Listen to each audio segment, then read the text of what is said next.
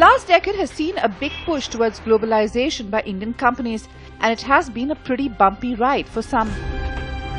But experts like Accenture's Raghu Gulapalli believe that this move will pay off in the long run. Indian companies have built a strong momentum, especially over the last 5-6 years as far as their internationalization moves are concerned. Two primary observations on this. I think firstly, the nature of internationalization itself, that is changing. If I look back maybe about 10 years back, international markets were really about export markets. We exported manufactured products which essentially leveraged our inherent low-cost operations, good quality. That was the kind of positioning, which is really not an internationalization strategy, but more an export strategy. What's happening now, and especially over the last 5-6 years, is that increasingly Indian companies are looking at aggressive internationalization moves, primarily around, and there are primarily three drivers. One, they're looking at access to markets and brands, access to technology partnerships and product portfolio. And finally, also in some cases, linked to the first two, is really access to manufacturing operations and in some cases also distribution operations. And this may help Indian companies achieve the size and scale to compete with global giants. But with these opportunities will also come a host of challenges.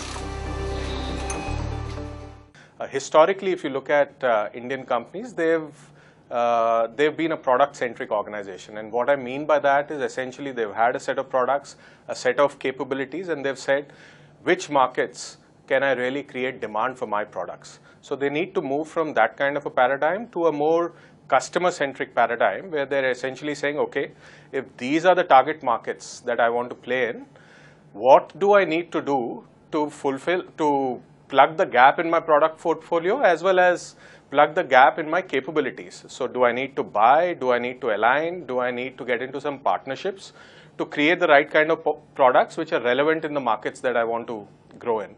So that's one big change, understanding of the customers and markets in a much more intimate way and aligning your portfolio to that. I think the second big challenge that I see is really from a brand perspective.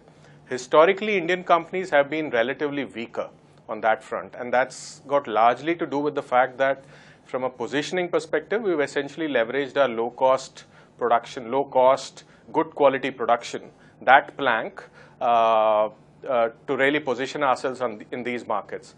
Now, as we look at accessing better technology, gaining access to these markets, we have an opportunity to up the ante as far as brand building goes.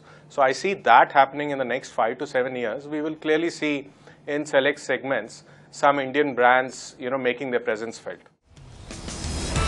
As Indian companies globalize, challenges will come along with opportunities. But for now, Crompton Greaves and its management has to look at the challenges on the ground.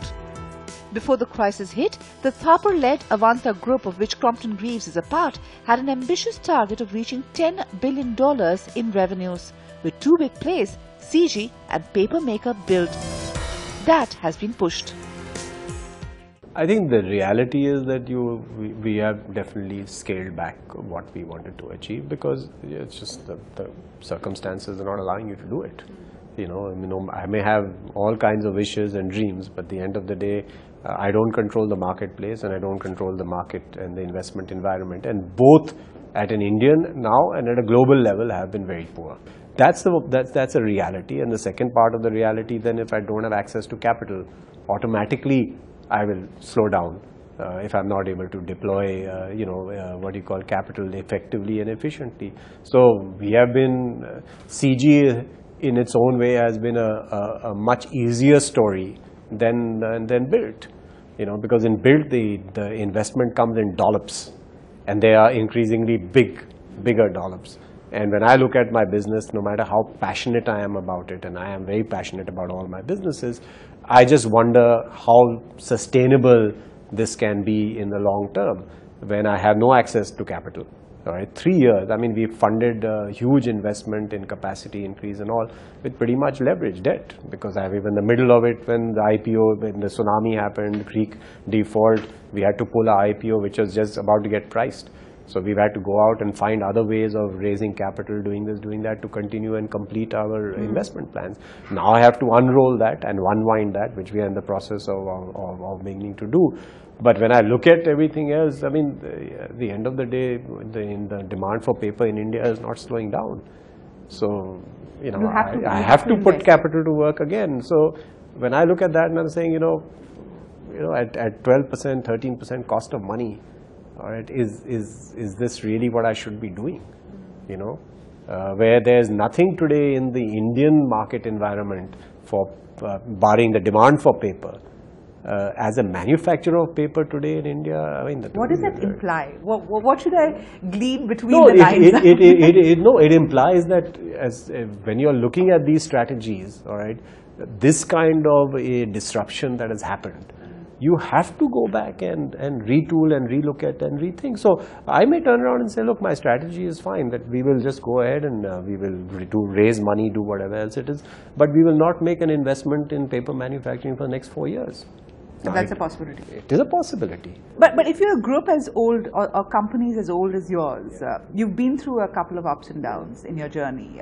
So if you were to look 5-10 years down the line, how different would Avantha be? And what would the journey be like? And what would you think in that context, if you were sitting around across the table then, what would we be talking about in terms of your group? I think that certain businesses that we are in today, you might not see us in those businesses.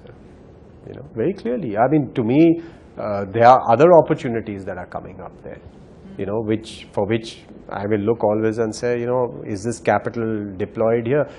Well deployed? Am I getting a decent return? Or if I'm not getting a decent return, why should I? Essentially saying that you've become so global that your umbilical cord with India is increasingly...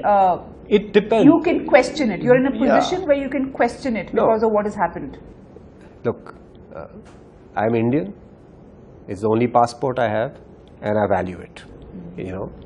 But in business, the day you've decided that you're going to open up your economy and make it global, all right, okay, and I'm the first one to say that that has been the right decision, okay, then as a businessman, as an investor, I also must always make sure that I'm looking at my opportunities globally. As you start a new year, can there be anything that can ease the situation and make Gautam Thapar say that he will stick the course? Get your infrastructure investments going.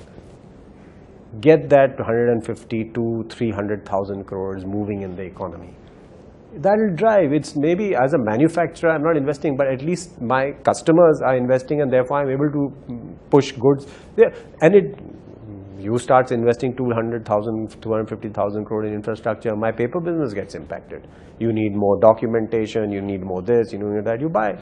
It's the same thing. My engineering business gets tremendously impacted because suddenly the demand for industrial goods, everything starts going up. So get that going in there. It creates jobs, all right, of the right kind, all right, that you want out there, etc., which also drives your consumption factor going. I mean, this economy has been dependent on handouts and consumption for the last 3 years.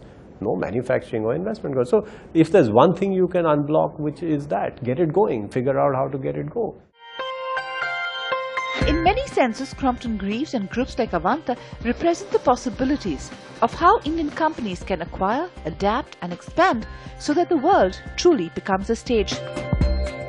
Now it's for the government, desperate for investments, to ensure that companies such as these have more reason to stay rooted in India.